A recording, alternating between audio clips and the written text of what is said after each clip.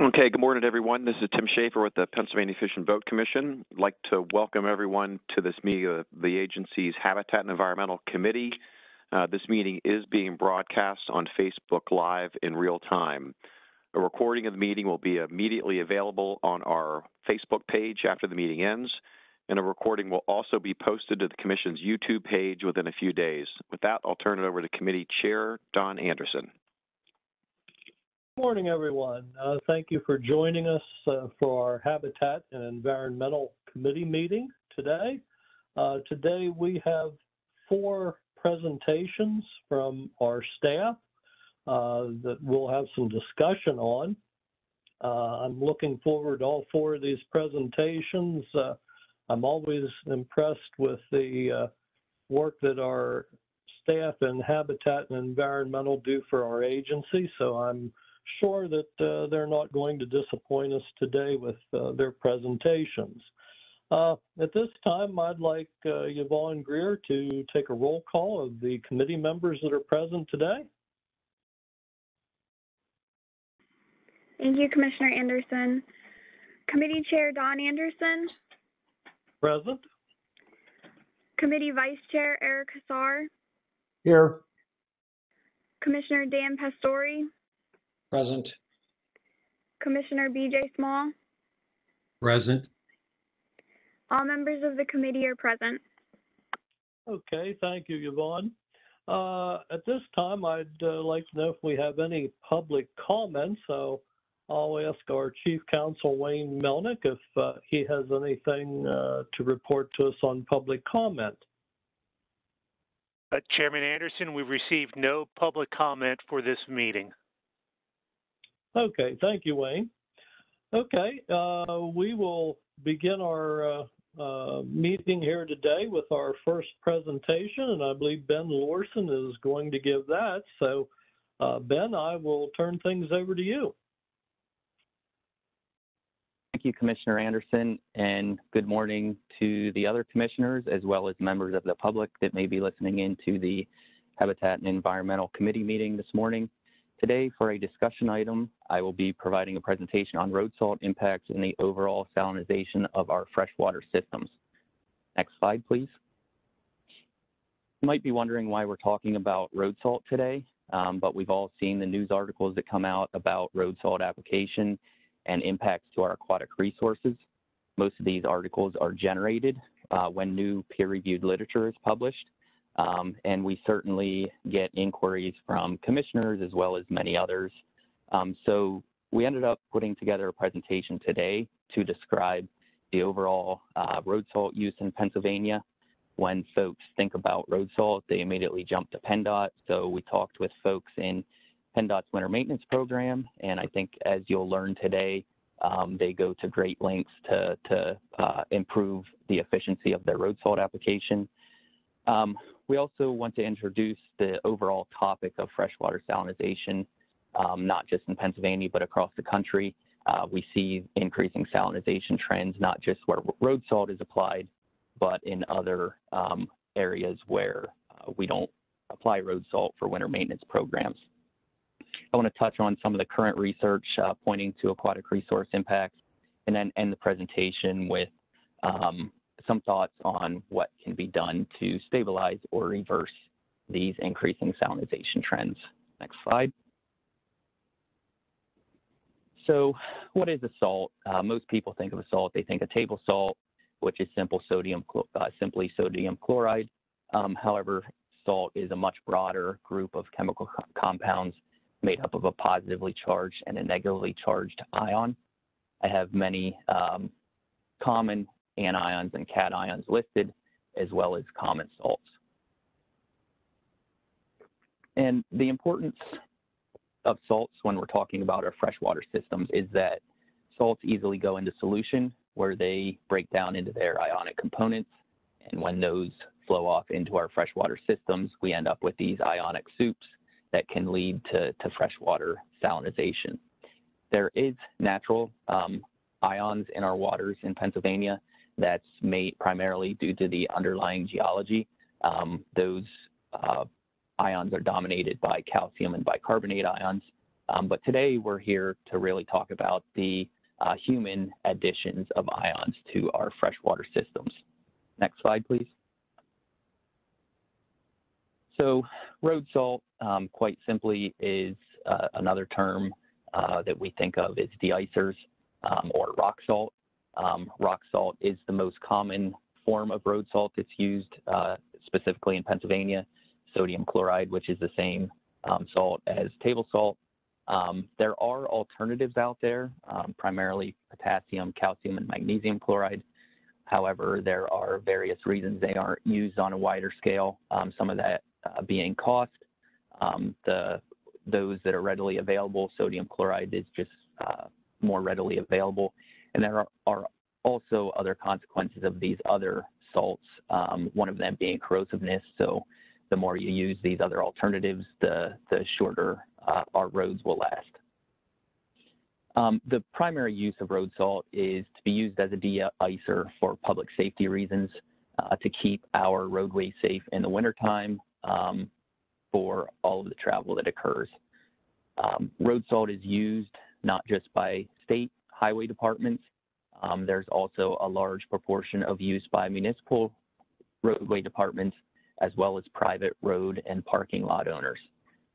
When looking at a few of the Northeast states, a study that was conducted found that in reality, only 9% of the road salt that is used in the states that were looked at was applied by the state highway departments, like PennDOT. 50% of the road salt used was being applied to parking lots and other commercial surfaces.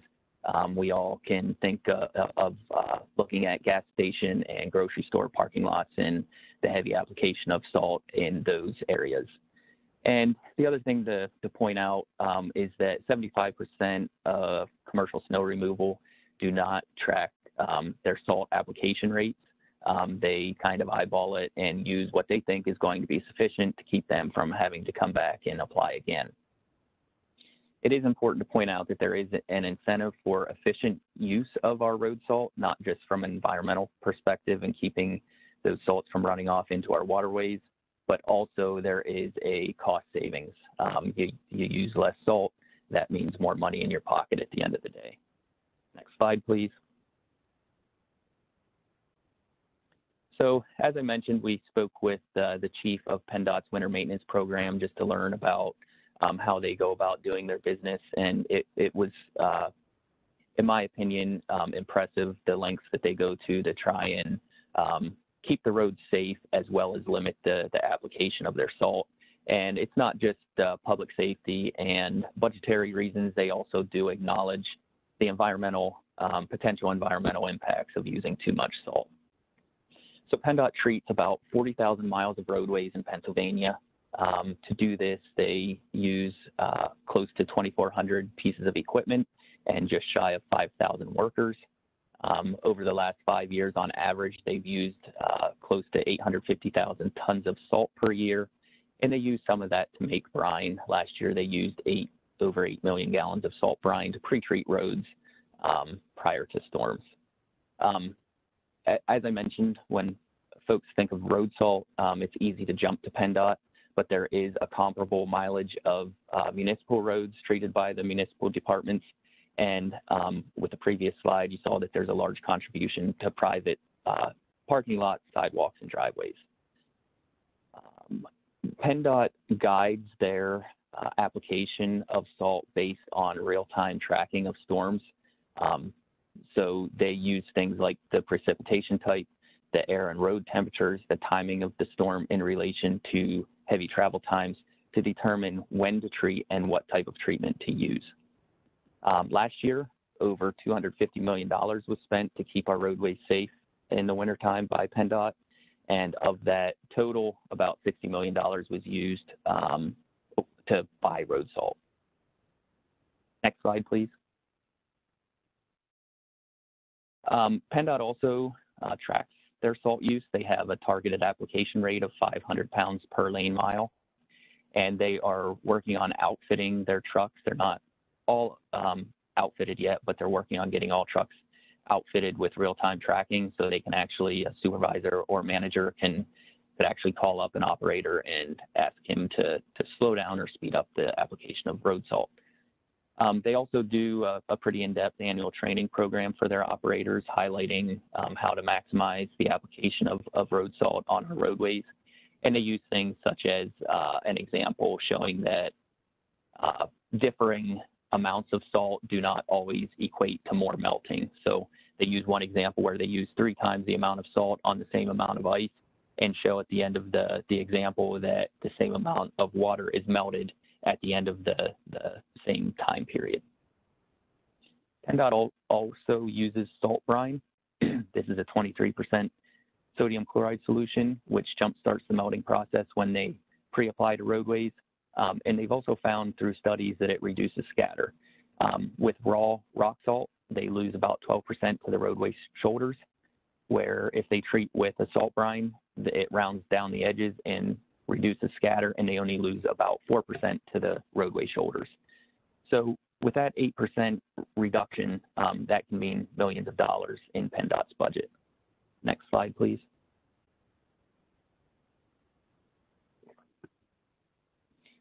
As I mentioned, PennDOT's going to lengths to maximize their efficiency of road salt use. There's plenty of other road salt used by municipal and private entities, but this is not the only input of salt to our freshwater systems. We also know that fertilizers are salts that can run off of our agricultural operations and into our waterways. We have sewage and industrial effluents where it's difficult to treat for inorganic salts, so they pass through our systems. We have Marcellus waste that some are used for dust suppressant and can run off into our waterways, as well as the weathering of concrete surfaces, which is most pronounced in our urban settings. And with all of this combined, we're seeing in our freshwater systems this trend of increasing ionic concentrations in those systems. And as I mentioned, it's not just in the areas that have to deal with winter maintenance, it's other areas of the country as well. And we're seeing the same trends in Pennsylvania. Next slide. Looking at some of the current research that's out there, Hintz and Relia in 2019 did a comprehensive literature review of road salt impacts at species, community, and ecosystem levels. They looked at increasing concentrations of salinization and how it impacts those different at the species, community, and ecosystem levels.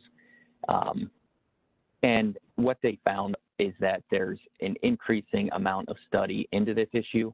And over the last 10 years, there's been about 70 pieces of peer-reviewed literature that have been published. Jackson and Funk with the Stroud Water Research Center in 2019 published a mayfly toxicity study looking at Pennsylvania and Maryland streams. They also did some previous research helping to inform the development of chloride criteria in Pennsylvania.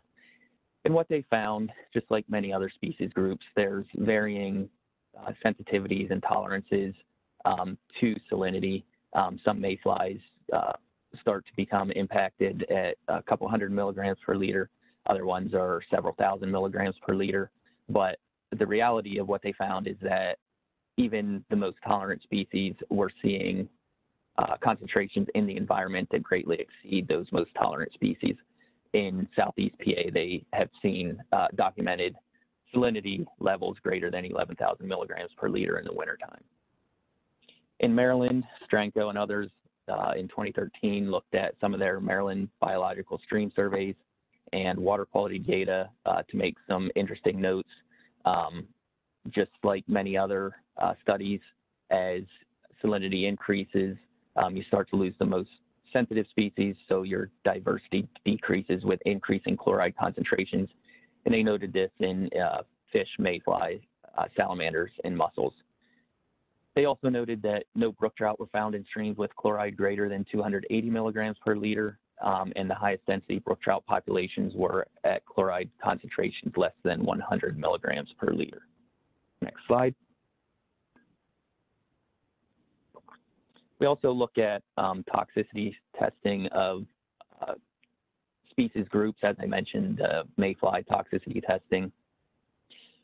We look at, what an organism can withstand for a short period of time, around an hour, as well as what they can withstand for a several-day period, which would be more looking at what they can tolerate at background levels. We know with some of this toxicity testing that mussels are some of the most sensitive, starting out with just over 100 milligrams per liter, believing to be the point where some mussel species tend to be impacted. It was noted in the Maryland study mentioned in the previous slide that mussels were not found in streams with chloride concentrations greater than 85 milligrams per liter. And based on some of this toxicity testing, you can look specifically at a specific ion or a specific contaminant, but it's important to point out that this toxicity can vary based on the presence of other ions, other contaminants, and different water quality conditions like changing temperatures. We know that chloride and increasing salinities impact the osmoregulatory function, specifically in fishes, and this is their ability to maintain a steady ion concentration within their bodies in relation to the surrounding environment. So it's fairly easy to understand how changing ion concentrations in the environment would impact the fish's ability to maintain a steady ion concentration within their body. Some of this research, we know that increased salinities can be more detrimental to early life stages. Something that's toxic to eggs and fry may not impact an adult organism. And there are also noted sublethal effects. Increased salinity concentrations can suppress feeding and growth that have indirect impacts. Next slide. So getting down to what can be done, some thoughts. We know that current literature indicates that our freshwater systems are increasing in salinization. This is noted not just in our country's waters, but within PA as well, with some analysis that DEP has done on PA water quality network stations. But I think we also need to continue to learn from these water quality data networks, how that's impacting our biological communities, as well as some of the other ions or contaminants that could be impacting in addition to salinity. We do not have water quality criteria in Pennsylvania to protect aquatic life use.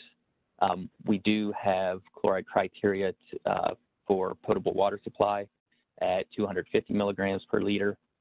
So one step could be to develop meaningful water quality criteria to protect aquatic life use. This has been done in other states, and what that would do, establishing water quality criteria for chlorides in other states, they've initiated the development of total max daily loads, or TMDLs, for chlorides. When we looked at these in other states, the TMDLs tend to recommend best management practices rather than specific enforceable actions. So it is a step in the right direction, but it's not a silver bullet. It would certainly shed light on the topic, but due to the lack of enforceable actions, it becomes difficult to make drastic changes. Next slide.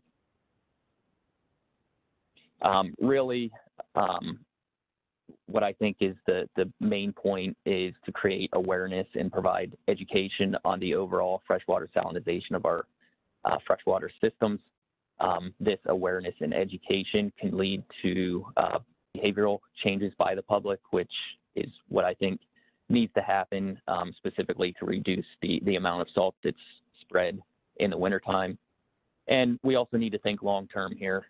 This is not an issue that has popped up overnight, and it certainly isn't an issue that can be fixed overnight. So we need to be looking what we can do now to affect change down the road. Next slide. In summary, we know that freshwater salinization trends are increasing. We know that that has impacts on our aquatic resources, specifically impacting the most sensitive species. We know that salt comes from many sources. It's not just the application of road salt in the wintertime, and we know that it's not just PennDOT, and that PennDOT is a small contributor when you look at all of the municipal and private road salt applications that's occurring, and PennDOT is taking steps to maximize efficiency of their road salt use. And last, reversing these salinization trends will take long-term behavioral changes. I should say stabilizing or reversing salinization trends will take long-term behavioral changes. And with that, I will take any questions. Thank you. Hi, Ben. This is Commissioner B.J. Small. First of all, thanks for this great report.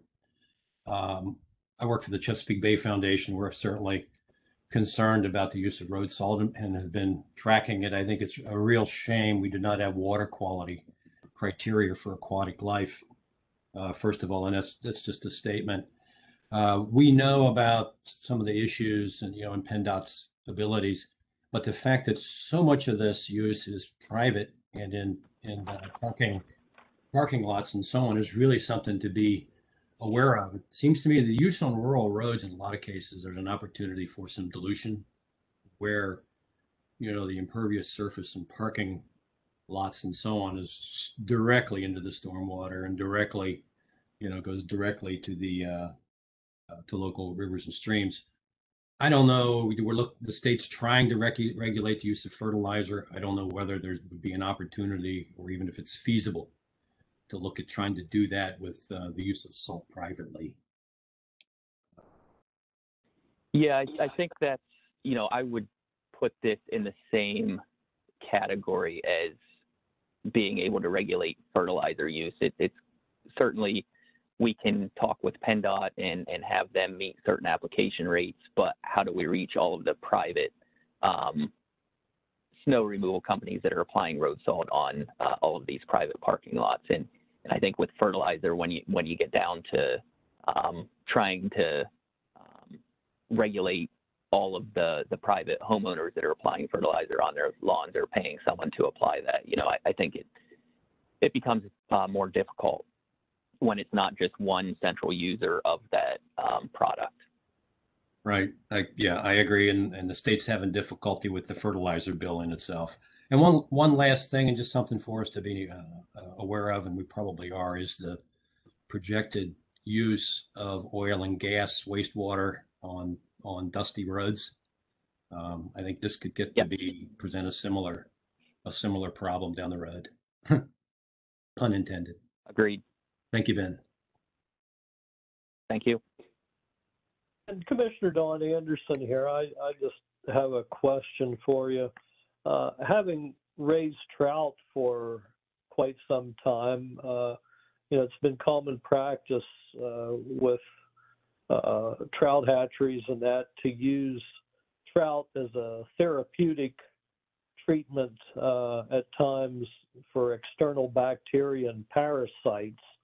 And of course, we have a table to follow with, the certain amount of poundage to use per gallon flow of water to get, whatever desired percent concentration. And of course, I think we use up to about a 3% solution at times. I guess I wasn't, aware that there would be some, bad impacts here from salt use on our waterways. I saw your amounts listed there you had in your charts, but can you give me any kind of idea what percent of solution becomes harmful to some aquatic organisms or to fish? I guess I'm asking you to translate into something I'm a little bit more familiar with, and what I do with fish culture. Yeah, I can offer some general comments. I don't know that I can specifically answer your question, but I can do some digging and get you a more complete answer. But, I'm sure that those salt solutions that are being applied for treatment in a hatchery setting are at a level that would not be, has already been determined not to be detrimental to those particular fishes. In salmonids in particular, are a little more tolerant when we think of some of them actually being able to be anadromous forms where they travel back and forth between salt and fresh water. But, when that and it's also in a hatchery setting going to be short term because it's treated and then, for a short period that fish tend to have a much higher tolerance for a short period than a long period. But what that's doing to downstream waters, I don't know if it's being used in a high enough concentration to impact critters in the downstream waters or not. So, you know, some other states that have, I was going to say some other states that have water quality criteria for aquatic life use, some of those are around 230 milligrams per liter. Usually what we use is a 1 to, at the most, 2% solution.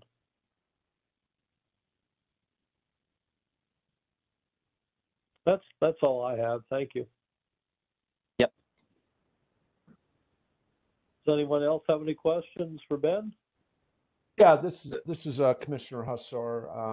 Ben, thanks. I guess, you know, and looking at the presentation here is, I mean, this is something that, you know, first of all, I'm glad we're looking at. It looks like, and you wrote it on your discussion items, the long-term impacts are something we really need to focus on strategically with our warm and cold water fisheries and protecting the aquatic life in these streams and rivers and waterways. So, you know, I think this needs to continue to be in the forefront. This practice probably isn't going to change overnight, and it looks like it's going to be here with, as Pennsylvania grows, this is going to continue to be have an effect on the environment and the resource. So we need to keep this on the top burner and looking at ways and methods and studies to get a handle on this going forward as we have in the past. So, but thanks, Ben. Appreciate it. Thank you. And this is Commissioner Charlesworth. In Lackawanna County, we have a natural geologic formation that creates what we call the notch. And in the notch, Route 6, Route 11, Interstate 8, alongside of Leggett's Creek, which is a tributary to the Lackawanna River. The area on Route 6, above that on both sides, is 2 miles, almost entirely paved parking lots. When we take our surveys below the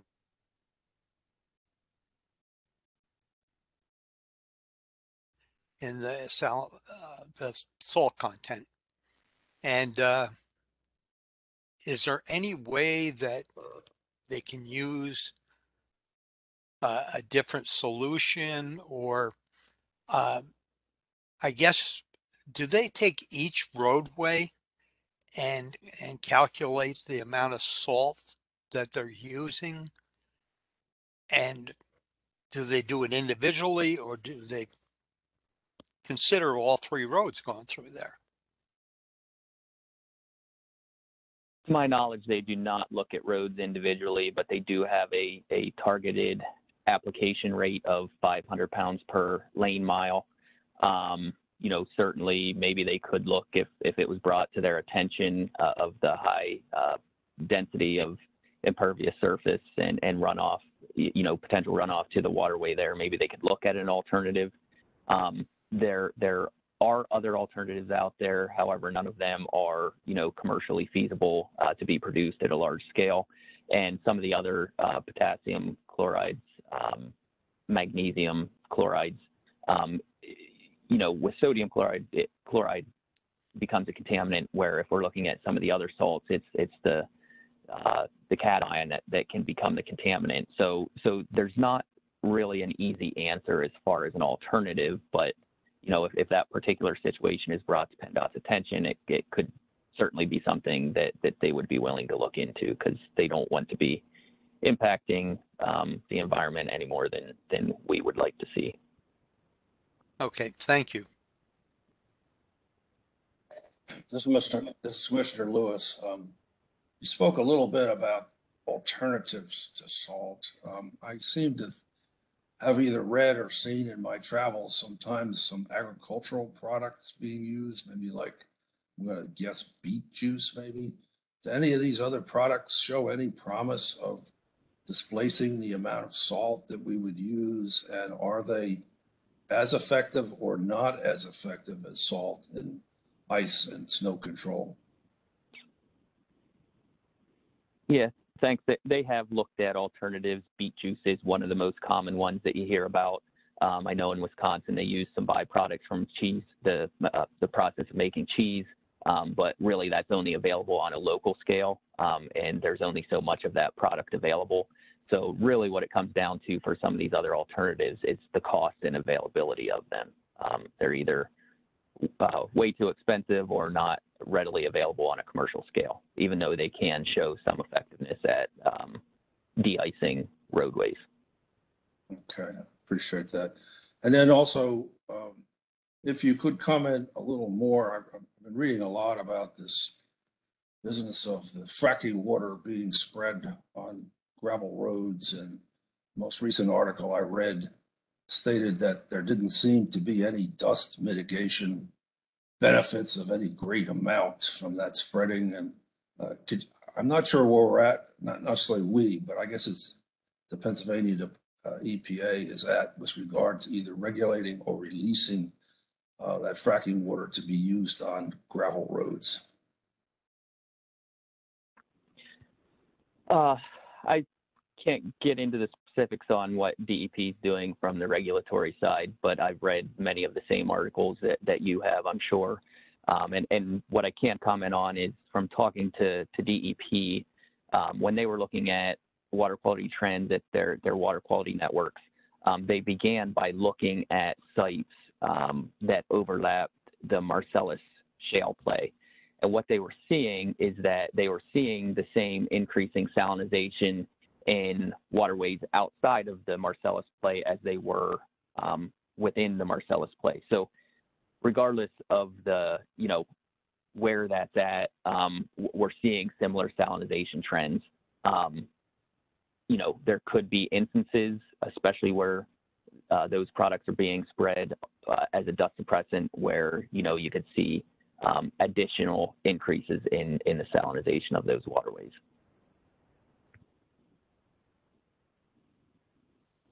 Thank you. I'd like to have us move on here to our next presenter here. We need to be mindful of our time slot here. So if we could move on to our second presenter, Sean Hartzell. Sean, I'll turn it over to you. Thank you, Commissioner Anderson. And I'd just like to say good morning to the commissioners in attendance and also members of the public that are tuning in. So today I'm going to take the opportunity to talk just briefly about some aquatic invasive species project updates, things that we as the agency are working on, very often with partners, and in some cases partners are leading the charge and we're collaborating, or things that we're kind of carrying the torch with. So very happy for the opportunity to discuss these items today. Next slide, please. So first, I just wanted to give an update on an ongoing project which really kicked off earlier this year. So we've been doing aquatic invasive species identification trainings for field staff. This is part of our strategic plan goal 15F, and it's a project that's supported by Great Lakes Restoration Initiative funding, which is a federal grant funding that we've received. And so over the cooler months earlier this year, we hosted 7 virtual trainings for WCO staff in the winter and spring of 2021. And then we had 2 virtual trainings for staff in our Division of Fisheries Management, and these were also in the wintertime in February 2021. So we had the majority, I believe almost all staff from both of these parts of the agency that are full-time were able to participate in these trainings. And so these are folks that are in the field very often, performing their job duties, We wanted to get them trained to recognize aquatic invasive species, so as they're out performing their regular duties, they could potentially recognize infestations, notice if there's invasive species in waterways, and then report that so we could do follow-up action when needed.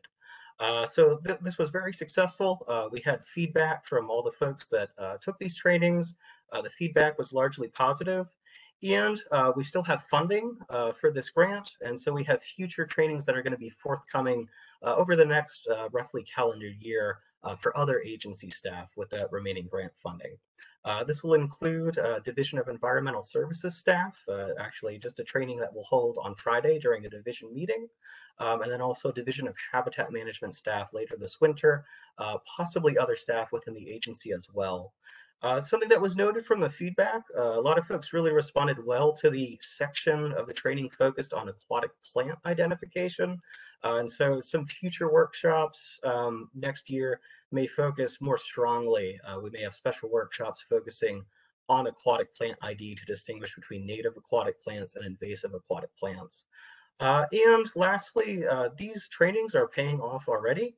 Over the past several months since we hosted the trainings earlier this year, we've had several new trainings or several new identifications of aquatic invasive species that field staff have found that they've attributed to these trainings. So they're out there in the field, they're recognizing invasive species that they haven't recognized before, and then reporting that within the agency for follow-up. So paying off already.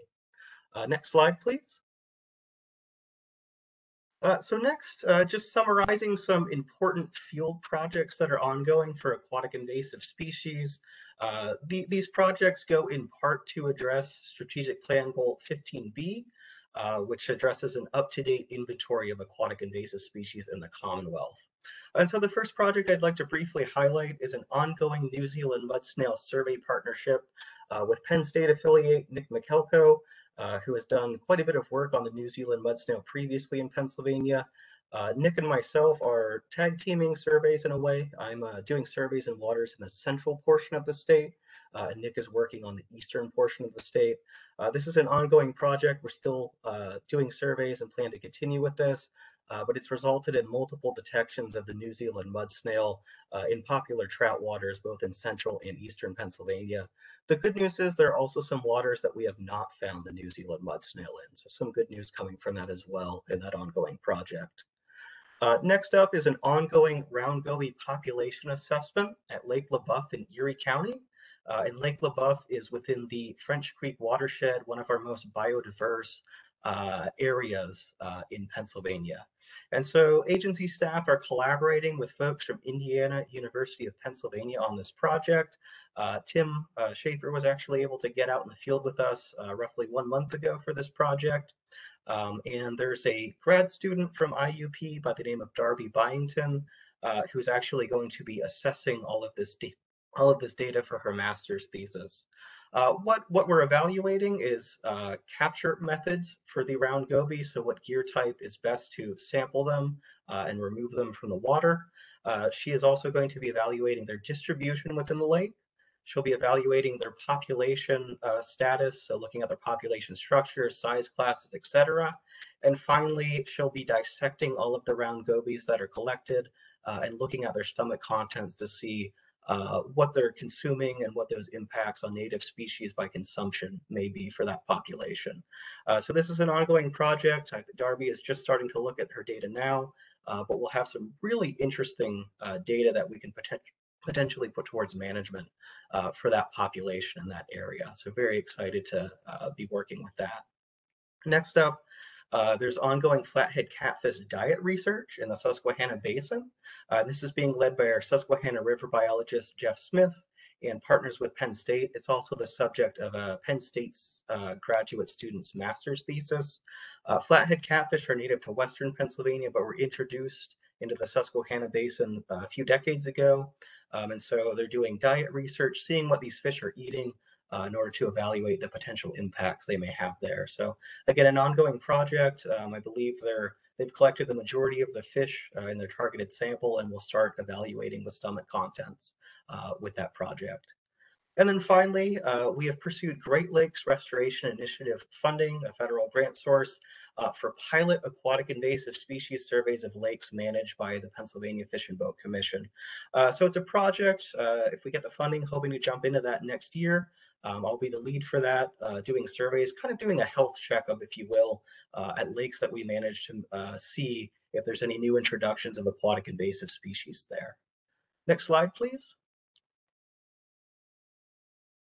So next up is just a quick summary of work on the Pennsylvania AIS Management Plan. So the Pennsylvania AIS Management Plan was put together in 2006, and then we have funding opportunities annually from a federal source to address the goals laid out in that plan and work towards the completion of that plan. And this is related to our agency's strategic plan goal 15A. Just some highlights quick of recent projects. With Pennsylvania Sea Grant as a major partner, very often Sea Grant are really carrying the torch with these, and we are collaborators. But just some highlights include the development of an aquatic invasive species rapid response plan and protocol for the Commonwealth. So kind of a guidance document that outlines when we get a new infestation of a high priority aquatic invasive species, what we do in order to respond to that. There's also aquatic invasive species outreach and education work, some presentations, signage, etc. I'll talk a little bit more about the signage later. They're also working to develop electronic phone app versions of the Pennsylvania AIS Field Guide with a reporting tool. So there was an aquatic invasive species field guide that was put together in 2015 by Sea Grant and Partners, a paper guide for folks to use to identify aquatic invasive species.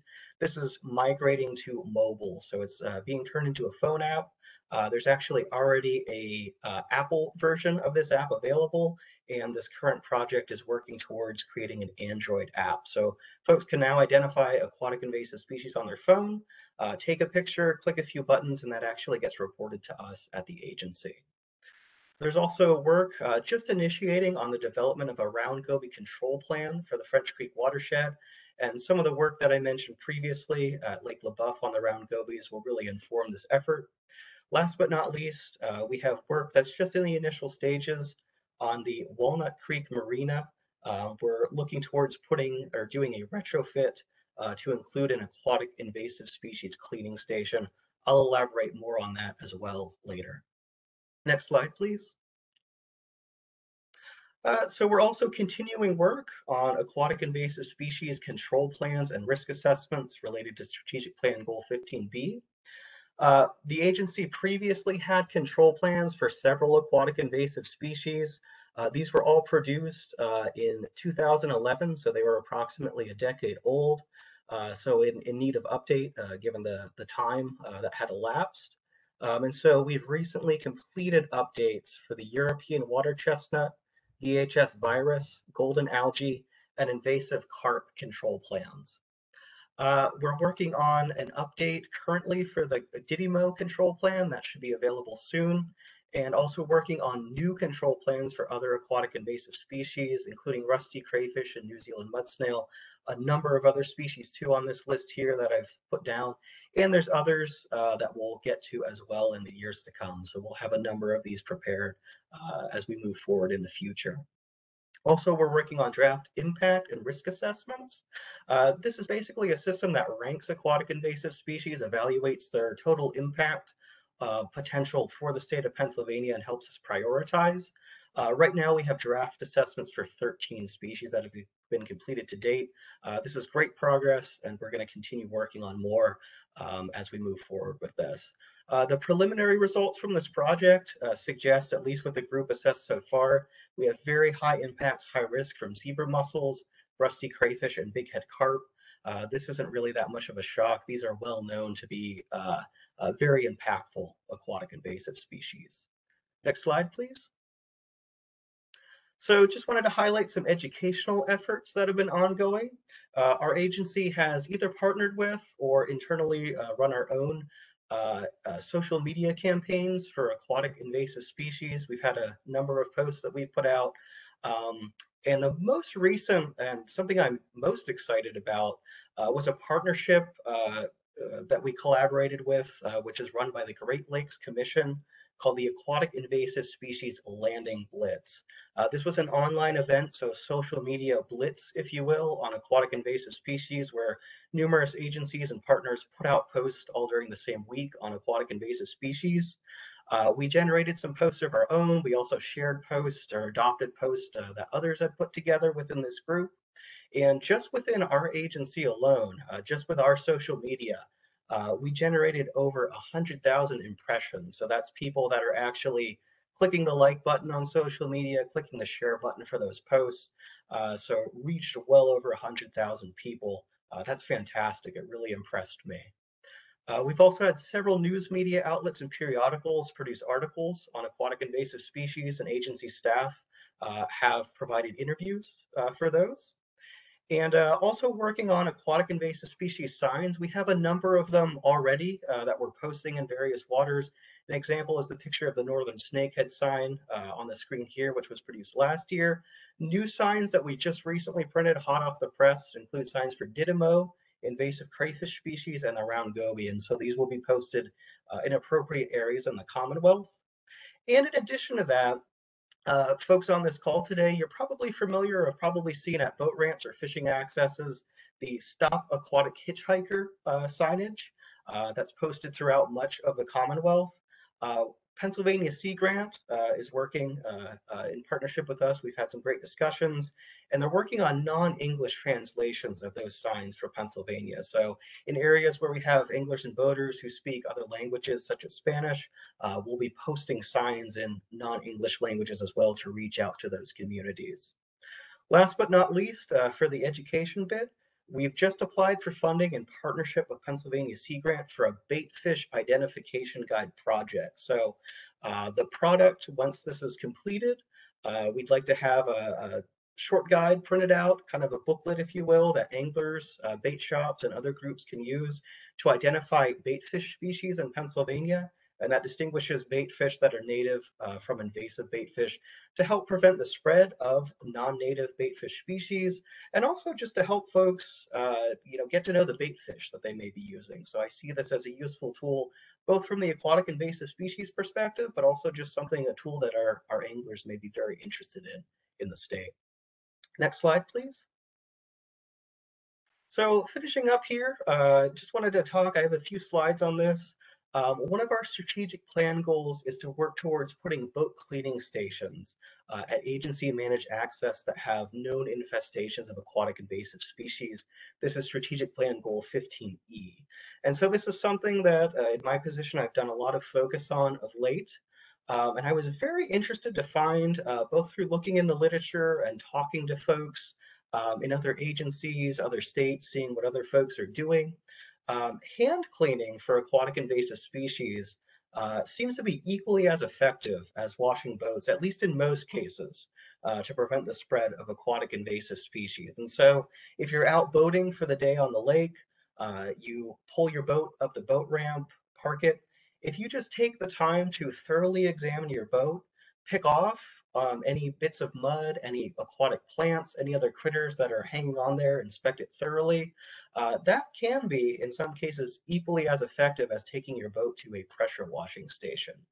And so in light of this, many other folks in the US, such as our neighbors upstate in New York, and also actually right here at home in some of the Pennsylvania state parks managed by DCNR in western Pennsylvania, folks have installed what's called an aquatic invasive species disposal station.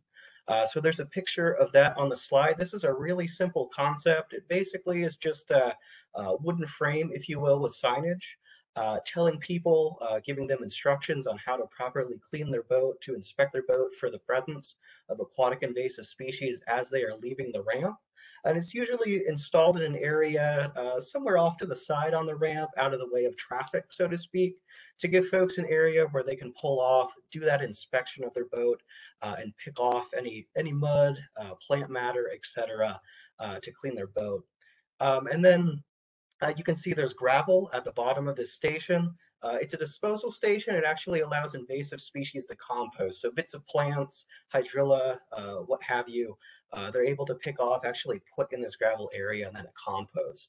So like I said, these are pretty common in New York State. I think New York State has about 100 of these roughly. If you boat in New York State, you may be familiar with these as well. And we have a few of these in Pennsylvania that have been installed by DCNR. We're looking internally to maybe put together a pilot for something like this or a similar concept at launches managed by our agency that have known aquatic invasive species infestation. So very happy to be kind of leading the charge with this project. Next slide, please. So I had mentioned the Walnut Creek access. So kind of looking at a similar concept of this as well, although I'll say because the Walnut Creek Marina is a marina, there's a lot of traffic there. We have slips where boats sit, etc. It needs to be something a little bit more robust than the concept that I mentioned previously for more simple boating accesses. And so we've been partnering with Pennsylvania Sea Grant.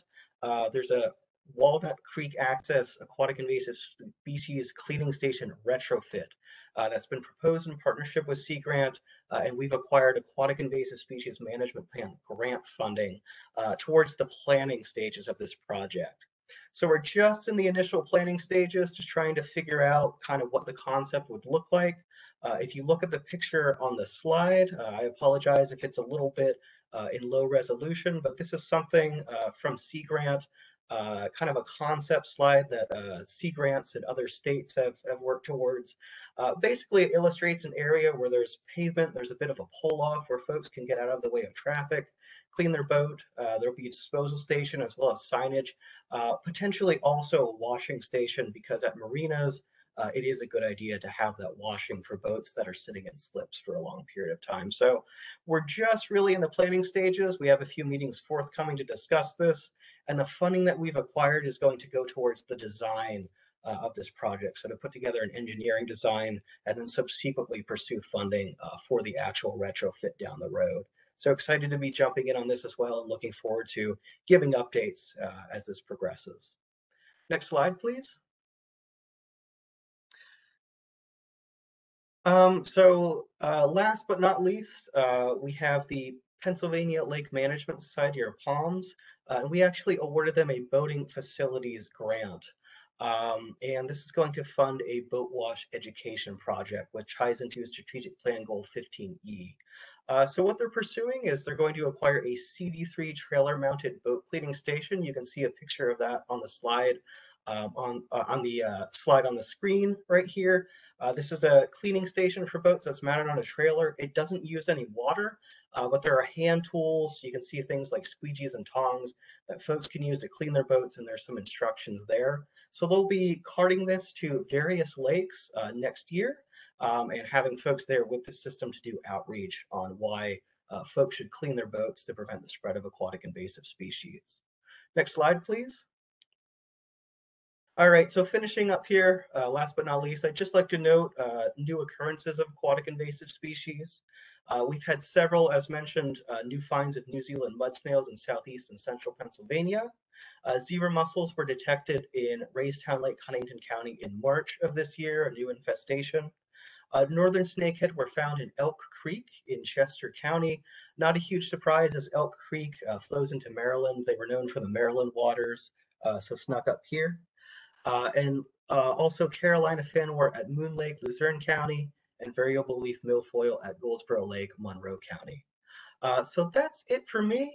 We can go to the next slide. I just, if we have time, could jump into questions.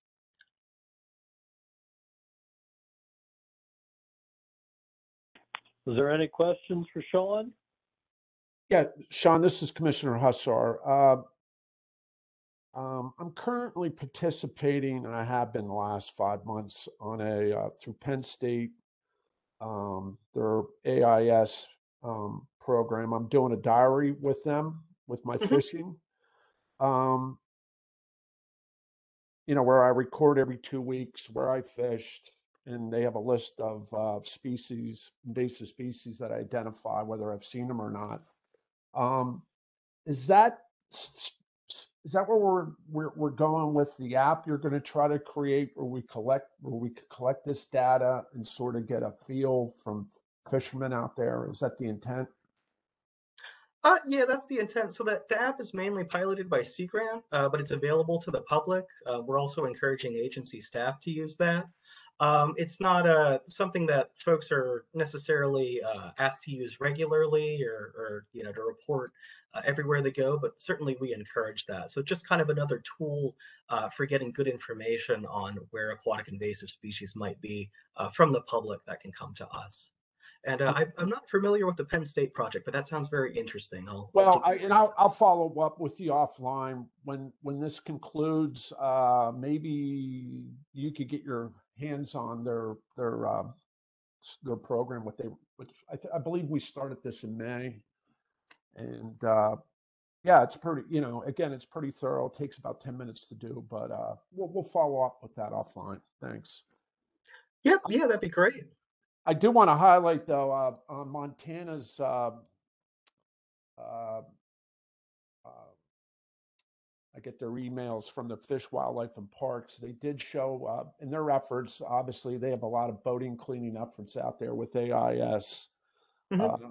They did show on one of the last emails I got was a boat from Lake Erie with mussels attached to it. So I don't know where on Erie, but again, they showed the picture of the boat with mussels attached to it, and they commented on it as part of their marketing and messaging efforts with AIS. So sort of it ties into what we're doing here, but.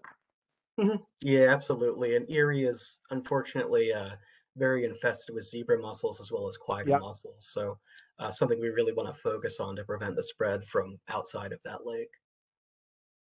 Thanks, Sean. Can we, I'm watching the time here and we're getting to where we have just about a half hour left. How about if we move on to our next presenter, Nevin Welt? And if we have some time left at the end here, maybe we can ask some questions of presenters here if there's unanswered questions that commissioners have. Nevin, let's move on to you then. All right. Thank you, Commissioner Anderson, and thank you, commissioners and the public listening today. I'm excited to talk to you guys a little bit about some freshwater mussel work that we've been doing. The project today that I want to discuss is the Mussel Silo Project, in which we're evaluating mussel growth, survival, and restoration potential in Western Pennsylvania streams and rivers. And I have to point out that it's not just me working on this project. My co-authors, Mary Walsh, Eric Chapman, and Ryan Miller, are heavily involved with this project. And they'll be helping me present this with the pictures that they provided and the input that they provided. Next slide, please. So this project is a WRCP project funded by DCNR, and it involves project partners and collaborators such as the Fish Commission and the U.S. Forest Service. And as I mentioned earlier, it is being led by Mary Walsh and Eric Chapman. They're the ones that received the grant. Next slide, please. So the background for this project, the genesis was really from a study that was done in Kentucky by Dr. Wendell Haig with the U.S. Forest Service, in which he was looking at growth and survival and the implications for understanding mussel declines. When Chris Urban and I were charged with putting together a request for proposal, we considered, well, maybe the opposite is also true. We can look at streams' potential for restoration and recovery for both either the stream or for mussels in the streams. So this grant was awarded to the Western Pennsylvania Conservancy in the spring of 2020. However, work did not start in 2020 due to COVID. And so that kind of pushed things back into this year. So the project is still ongoing. And so today's discussion is more topical, and I don't actually have like data to present to you because we have not collected and analyzed all our data yet. The interesting thing was, though, this spring we were contacted by Wendell Haig and the Forest Service to partner on a nationwide project looking at causes of mussel decline. So this actually increased our data set and different variables that we could look at. So I think our project that kind of started small with a smaller budget is actually going to have a lot more data and be pretty data rich and help us make informed decisions. Next slide, please. So how is this study contributing to our strategic goals? Basically, we have our Union City State Fish Hatchery, which is doing mussel propagation. If we identify streams and species for restoration, then I think we're making good use of that facility. And certainly if we're doing species restoration, we're committing to our species action plans. So next slide, please. So I always try to emphasize to folks, there's a reason that we care for freshwater mussels, and so why should we care? Mussels are these little bivalve mollusks that live in our streams and rivers, and they're our most imperiled aquatic organisms in North America. Excuse me. There's 74% that are of some level of concern in Pennsylvania, including 4 state listed and 9 federally listed. So this is more federally listed animals than any other taxa group in Pennsylvania. And so besides their imperilment, there's actually a very important function that they provide to society, such as being natural water filters. They remove contaminants from the water column, sediments from the water column, and make our water cleaner. Additionally, they also provide high invertebrate abundances on their shells, which support smaller fish and larger fish and support the angling community. So there's benefits to society. Also, mussels serve as food for fish and for wildlife, particularly like fish species like the freshwater drum, and for wildlife such as otters, muskrats, and raccoons. And for our agency, they're really the canary in the coal mine.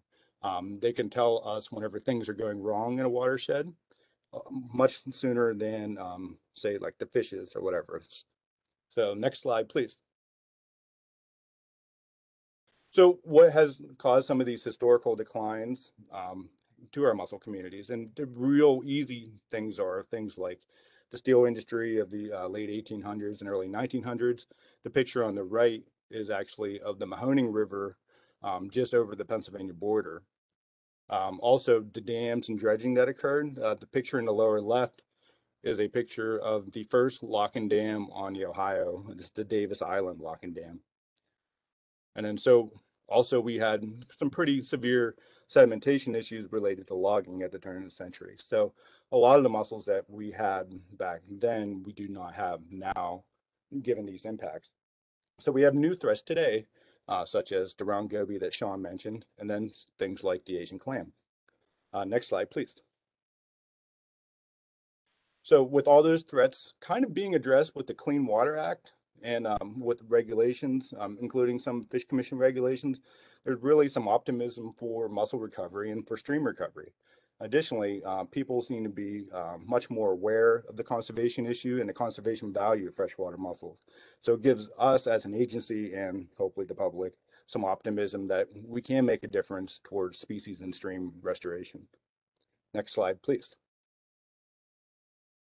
So this mussel silo project is focused on the Western Pennsylvania streams and rivers.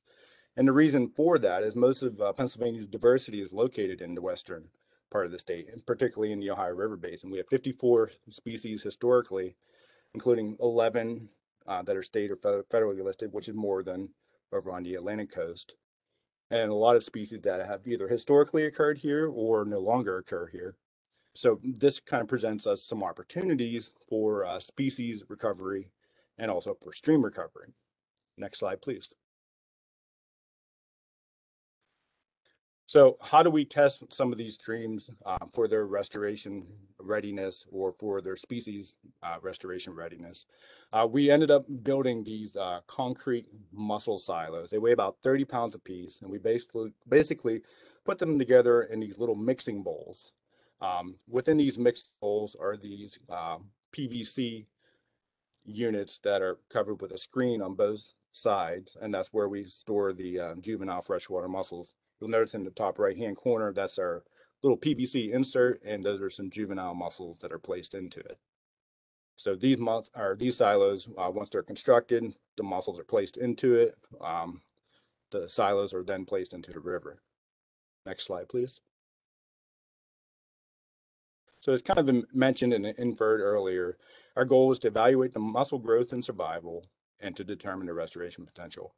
And this is really exciting, I think, for me and for others, because we actually have the means via the Union City State Fish Hatchery to begin recovering mussel population. These guys, and well, Scott specifically is going to talk about this after me, have been working to propagate freshwater mussels. So this is an awesome tool for us to utilize moving forward. Next slide. So where is the study taking place? We have 13 streams and rivers in Western PA that we're looking at, including the best of the best, which are the Allegheny, French Creek, and the Shenango River between the two reservoirs. The deep faunated streams where we have lost most of our fauna or we have very few species left, such as the beaver, the clarion, Dunkard Creek, which was wiped out in 2009. And we have some streams that are where the fauna is somewhere in between. And these include Little Mahoning Creek, Mahoning, Sandy Creek, 10 Mile, and Tionesta. And so we have one site in each of these streams where we place mussel silos. So the next slide, please. So at each of these sites, like I said, we only have one site per river or stream. We place 4 mussel silos with approximately 20 juvenile plain pocketbooks. And we chose these juvenile plain pocketbooks because they're pretty ubiquitous throughout the Ohio River Basin. And juvenile mussels in general tend to be more susceptible to contaminants or water quality issues in any stream or watershed. We conducted some basic water quality measurements such as hardness, alkalinity, etc., temperature, and then also some sediment quality measurements. And we did Asian clam surveys. So our partnership with the U.S. Forest Service actually allowed us to collect much more data, and they brought far more resources to the plate, which is kind of exciting. And so additional parameters that we're measuring include things like sediment deposition, transport, food availability in the water column and in the sediments, core samples, and we're also looking at what kind of pathogens and parasites are in the stream that we're sampling. Pathogens and parasites are obviously a big issue in terms of mussel culture and mussel restoration. So there's not a whole lot known. So this is kind of exciting to have an opportunity to examine Pennsylvania streams and rivers for these pathogens. And then we're also examining the health of the mussels themselves, including how they do. I mean, not only do they survive, do they grow, but how are they functionally existing? Are they doing well, or are they just kind of barely hanging on, that type of thing? Next slide, please. So like I said, I unfortunately for today do not have data to present to you. We actually pulled all our silos last week, all our data loggers last week, and did our last chemical and water quality tests last week. So I don't have that information in front of me to present to you, but maybe I can do it later. But hopefully we can get a ranked list of streams for restoration. And this will definitely benefit what we're trying to accomplish at the Union City State Fish Hatchery via mussel propagation, and also help us to identify potential streams where we can move mussels that are opportunistically available from bridge projects or pipeline replacement projects. So, and another thing too, with the Forest Service partnership, we're able to hopefully identify some of the limiting factors. So if we have streams where mussels aren't growing, we're surviving very well, maybe we can begin to understand what some of the limiting factors are and try to address some of those for future mussel recovery. And ultimately, these mussel silos might become a tool where we can expand our efforts to other streams and rivers, such as the Susquehanna River. Some of that might be contingent upon funding. So if the Recovering America's Wildlife Act comes to fruition, maybe there'll be future funds available to help us expand our efforts. So with that, next slide, please. I think we're going to hold off on questions until after Scott's presentation. So to give Scott some time to do his presentation. So maybe if you stew on this for a little bit, we can talk about it after Scott's. Thank you. Okay, thank you, Nevin. You must have been reading my mind there. That was what I was thinking too there, that we should move forward with Scott's presentation. Hopefully we'll have a few minutes here at the end for any questions. Scott, Ray, are you ready? Yes, I am. Okay, you can go ahead, sir. So I am the foreman at the Union City Fish Hatchery. You can see the photo on the left is the The newest photo of what we have. I'm going to kind of go over everything that we've done over the past 2 years to get the facility up and running. On the right-hand side, you're going to see a picture of some round hickory nut mussels, which we're currently growing out, and I'll explain where those come from shortly. Next slide, please.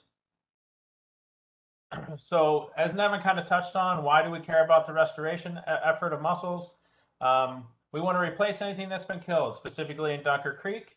But then in addition to anything that else has caused problems where they've been around the state and they haven't been there, they've been depopulated, or maybe they're just hanging on, but they don't have any good reproduction. So mussels are the base of pretty much all aquatic life. They pull all those nutrients out of the water. They provide food for the macroinvertebrates, and then those provide food for the fish, and then the cascade effect all the way up to our game fish that all the anglers care for. In addition, they stabilize all our stream and riverbanks.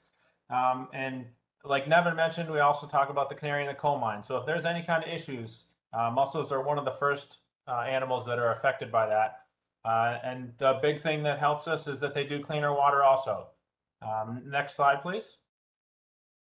Talking about cleaning the water, this is actually a picture from one of our quarantine tanks. The photo on the left is shortly after we fed them algae, one of our stock algae solutions. The photo on the right is about 16 hours afterwards. You can see how clean that water is. It's pretty much crystal clear, and there's only about 200 to 300 mussels that are about 1 centimeter in size. So you can scale that up to a larger population into a river, and you can really see how much of a difference they can make just in that short amount of time, keeping our water clean and helping us get our rivers and lakes clean. Next slide, please. So for those of you that don't know how mussel reproduction happens, I'll do a quick review here. So there are males and females. The females hold brood inside their gills, modified marsupial.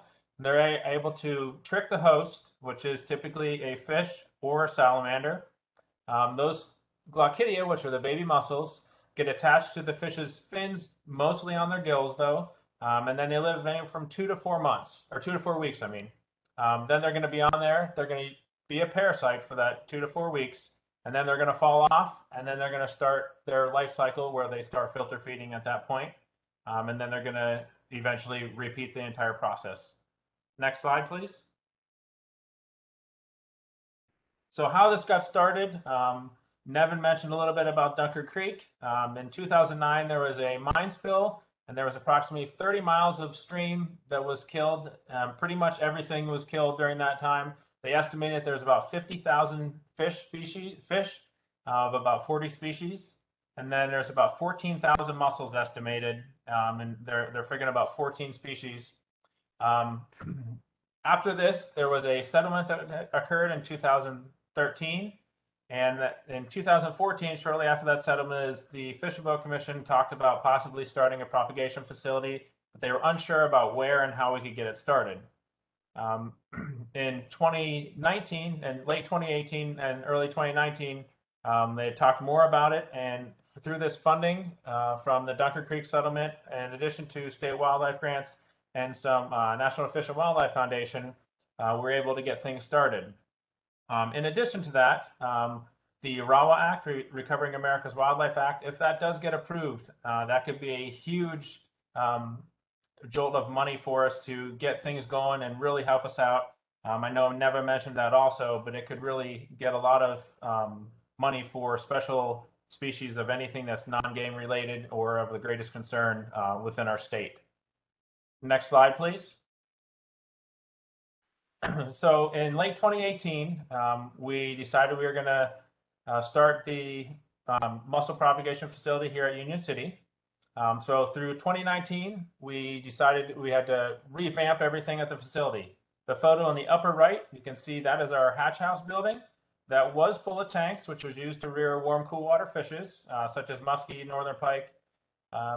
We completely tore the hatch house down, got a new floor put in, and we got that all revamped and cleaned up. We are building all the systems that I'm going to talk about shortly. We started building those in 2019, and then in early 2020. In late 2019, we were able to get our first mussels in through a partnership with the Fish and Wildlife Service at the White Sulphur Springs hatchery. They had to depopulate their hatchery, and the mussels that were being grown out for us currently through a DEP grant to work with restoring mussels in Dunker Creek. So they sent us about 2,500 mussels, and we were able to test our systems and make sure that we were able to keep the animals alive like we were required to, and learn how we developed all those systems. So in early 2020, we were able to do our first infestation on our own, which was with a plain pocketbook mussel. You can see them down on the lower left. And we're able to do that and test all our systems from the infestation equipment and all the way through to see if we need to do any improvements. Next slide, please. Some of the equipment that we had to purchase was quite expensive, but it is a necessary part to make sure that we have success in the mussel propagation facility. On the left-hand side, you can see that large box. That is a medical grade cell counter. And on the left is a microscope, a stereo microscope with a camera that's mounted in it. Those are vital parts to this mussel propagation, and it was recommended that we have these items by the people that have been doing this for 20, 30 years, and people that have written books about propagation. They said it'll make your life a lot easier, and it's a lot better result when you have these particular items. Next slide. This is a readout from our cell counter. So you can see on the left-hand side is the number of cells. So that is the cells per milliliter of algae in this case that we're looking for. We're looking for certain amounts of algae, and this machine can tell us exactly the amount of algae per milliliter and the size. This can read this out within about 3 minutes. It would take somebody probably an hour to do this on a hemicytometer. So this machine can read us 15, 20 readings in about an hour, where it would take one person an entire day to do the same amount. So it is a lifesaver, and it does make our lives a lot easier. And we also have concrete numbers that is put out by the computer instead of having human error that could possibly mess things up a little bit. Next slide, please. In addition to that, we have a really nice stereo microscope with a camera. We got some really cool pictures on the top left. You can see exactly how small the items are that we're using. This is a standard piece of salt, standard table salt, and that tiny little shell on the right-hand side of that is one of the baby Glaucidia that is just out of the female. So it's about a third of the size of salt. So just remember that next time you're thinking you put some salt on food, that the animals that we're working with are less than half the size of that. On the lower left, you can see some other neat pictures. Those are plain pocketbook mussels that are growing out. They're about 500 microns, so they're about half the size of that piece of table salt. And then there's also a 3D image up on the right-hand corner. And then the lower right-hand corner is a kidney shell conglutinate, which those little conglutinates hold all the baby mussels. Those are used to trick the fish to eat them, where they explode and then they get infested on the fish's gills. So that's one of the methods that is used for reproduction to trick the fish into getting the mussels onto their gills. Next slide, please. So some of the equipment that we had to build. The one photo on the left is what we call an AHAB drop system. The infested fish get put in there, and they're in there for anywhere from 2 to 4 weeks. As the mussels continue to develop, they will eventually get to the point where they'll drop off. As they drop off, they get collected into the little PVC cups there. Those cups have 150 micron mesh, and then they get collected there, and then we pull them out every single day, and then we look at them, get an idea how many we have, and then they'll go into the next stage. The photo on the right-hand side is another system that we use for a little bit larger fish or different types of fish, and that system we call the round drop system. And then on the far right of that picture, there's a micron filter, because these mussels are very sensitive, and they're so small they get predated on by numerous types of animals, from flatworms to daphnia, other types of zooplankton. We have to filter this water down to 5 microns, as well as UV sterilize it. Instead of using city water with all the chemicals that are put in it, we use raw water and then filter it down. You can see on the bottom right-hand corner, I have a 5,800 versus 20,000. That AHAB system, if we would buy it new from a company, would be about $20,000. We were able to build that same system for about $5,800. You can see all three of those systems, plus one more that's right behind the AHAB. So we have 3 drop systems plus the micron filtered system. We're able to build for just under $20,000. That gives credit to the employees that I have here at the hatchery that have the willingness and the ability to do that. That saved us greatly and allowed us to really work with the budget that we received to get things up and running and really make it worthwhile. But that's a huge cost savings for us in the long run. Next slide, please. So after the mussels fall off the host fish and they're put into the, they're collected and enumerated, they get put into these small buckets. These small buckets have little PVC cups and they sandwich between, the mussels are sandwiched between the 2 cups. And this is what they call a downwelling effect. We have a small pump that pumps water and just circulates the water through there, and it flows down through the small cups. And then that circulates and that gets filtered water like you saw in the previous picture. And then we dose the buckets with a algae solution based on the cell counts that we get from the cell counter. Once they hit about 1 millimeter in size, so that's your standard table salt size, they get over to an upweller system, and we do the same here. This is a larger system, larger body of water, and then we dose that system automatically, just the same as the bucket buckets. And those ones are in there for about 3 to 4 months after that until they get about 2 millimeters. Next slide, please. Once they reach 2 millimeters, you can really start to see their development and actually look like a mussel instead of a small speck of sand.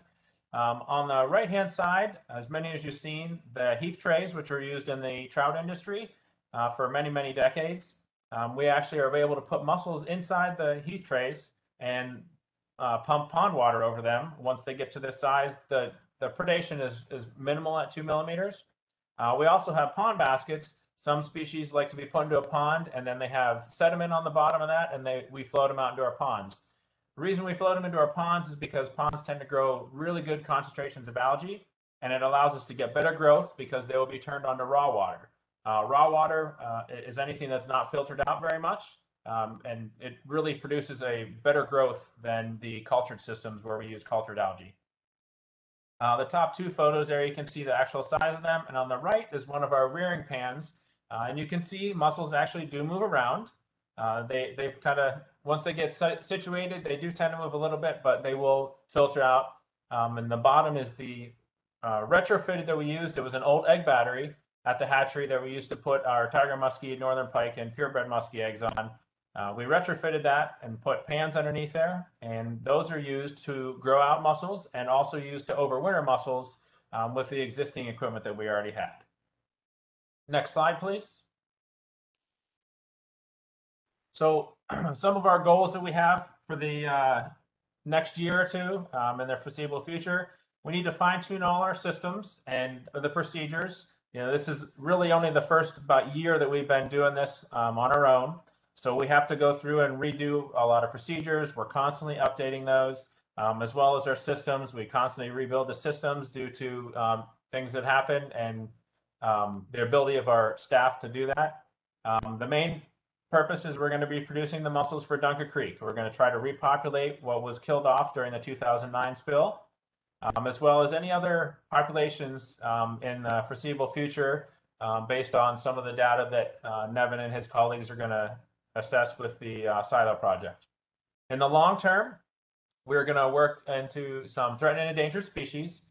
Pennsylvania has a number of endangered species, and we have relatively stable populations where other states actually come here to get our brood stock, the adults, and they are sent there and they're propagating at their facilities.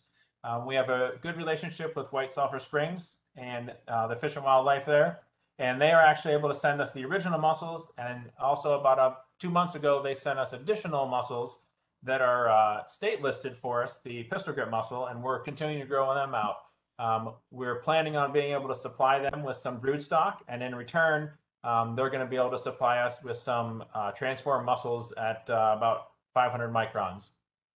Part of the Pennsylvania Fish and Boat Commission strategic plan is to continue to produce mussels and repopulate any areas that are in need based on a lot of the work that Nevin and his colleagues are going to be doing. So that's strategic plan number 12. Next slide, please. I'll leave you with a picture. We were lucky enough to have executive director and some commissioners up in May of this year, and they were able to see the entire process from the extraction of the Glaucidia, the infestation, all the way through to see some of the juvenile mussels at 2 to 3 millimeters, as well as some of the mussels that we were growing out into the ponds. It was really exciting to have everybody up here. In addition to that, there is an open invitation for any of the commissioners that want to come up and see it. I hear that there's going to be a chance for you to come up and do some steelhead collection in Fairview. We're only about a half an hour away. So hopefully in November, if you guys can get a chance, you can come down here and we can show you everything else that we've been doing at the hatchery. With that, any questions?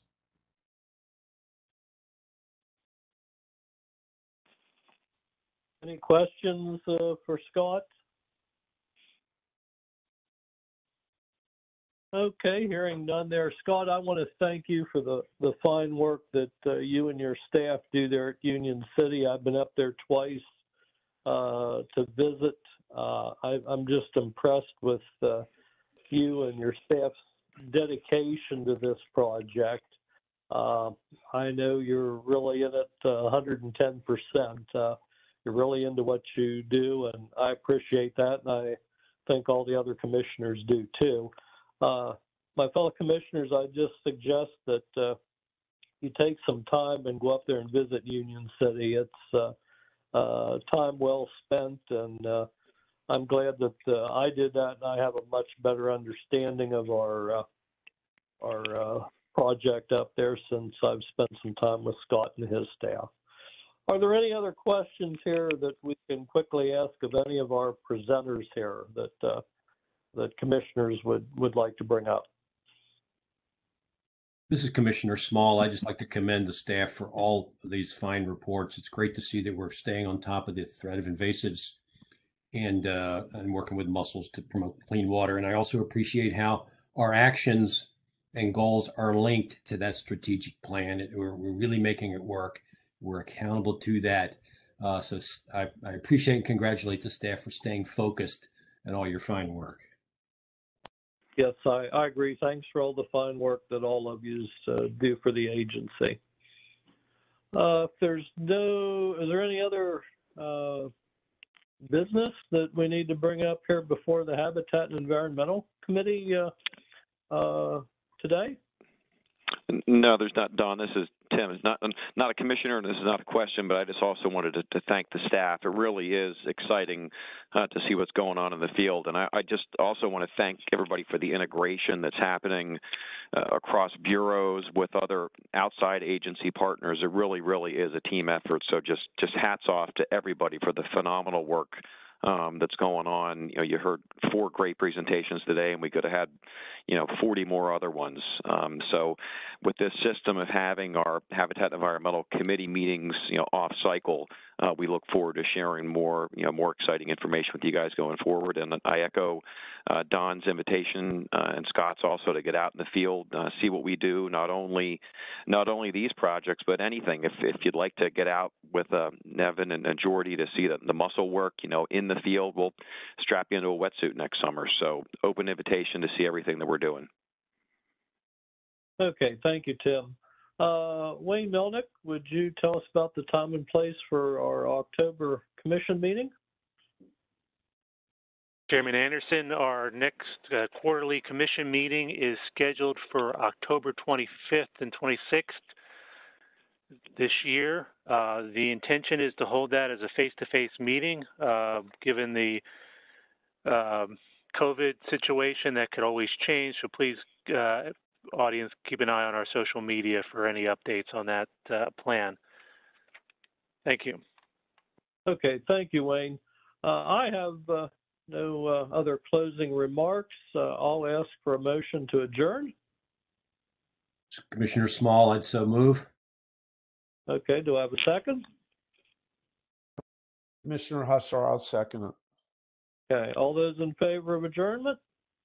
Say aye. Aye. Aye. Okay, thank you, everyone today for your participation. I hope you enjoyed our committee meeting. Thank you.